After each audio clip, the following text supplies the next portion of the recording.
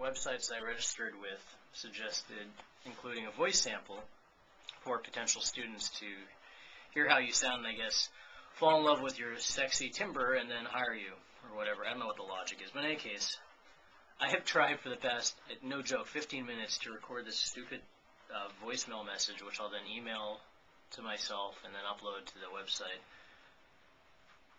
Here is another try, and yes, it is unbelievably cheesy, or as I think the term in Japanese would be mecha yasupoi.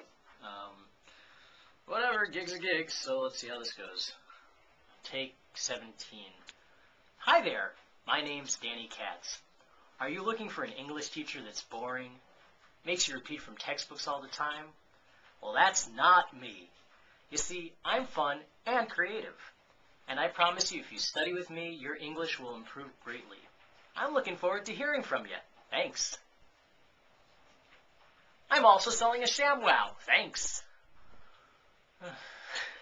Yeah, there we go. That's what I should do. I should do English teaching infomercials, although I think that market's already been covered by someone, I'm sure. This reminds me, I don't know if I've told some of you this story, but when I was here in May, I was in Kagoshima, I was traveling all around Japan, and I was in a hotel in Kagoshima, and I was watching television just to sort of decompress between crazy touring or whatever. Touring? Vacationing? Sitting on a bus and looking at pretty things.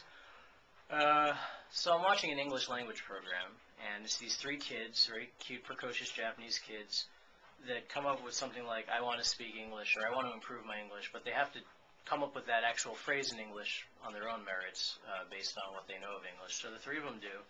And then the guest artists who critique or perfect their English happen to be Boys to Men.